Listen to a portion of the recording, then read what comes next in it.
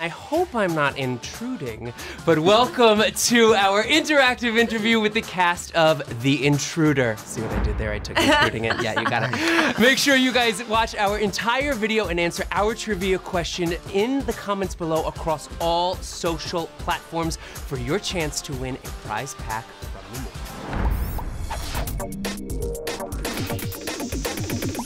I saw it last night. The crowd went absolutely insane and actually got a standing ovation twice, which was insane. Yes. What can you tell us about your characters and this story? I think for me, Scott is just, he's an everyday kind of guy. And, when I spoke to Deon, the director, about it, he didn't want me to be heroic. And that was kind of fun because I didn't have to be the moral compass and I didn't have to save anybody per se. Right, yeah. And it just felt nice to kind of be kind of a regular guy with real issues. Well, what I really loved about Annie is I can relate to her. I'm a silver linings person. I tend to protect the underdog. And there's a bit of a naivety because she has such a good heart. Did you just get this out of the garage? That's where I keep it.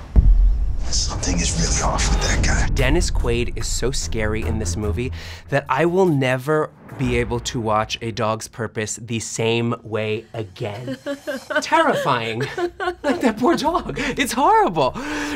It was worse when we saw the movie. Yeah. When we were doing it, your adrenaline is going, you're in the scene and everything. And in between Dennis being crazy, and then they said cut, and he would literally stand there and start to work on his golf swing. Yeah. Like he was so professional about the whole thing that I wasn't thinking this movie was going to be as scary as it is. Yeah. When you see it, it's terrifying. Is when you see the minutia that he really did, the work that he did, and it is stunning, man. When you look through the lens and you see moments, you go, okay, that was really good, and me, I'm crazy anyway. Yeah. So I'm gonna say, look, yeah, I did this, that was it. And he's, yeah, you like that? You want more? And I'm like, give me more.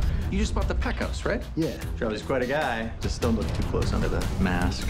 His wife died in that house. I got you a little housewarming gift that after I saw this movie, I think you're all gonna really need. I can't wait to see what this is. There you go, guys. Previously shared. Well, and then this. So there's your bottle of wine.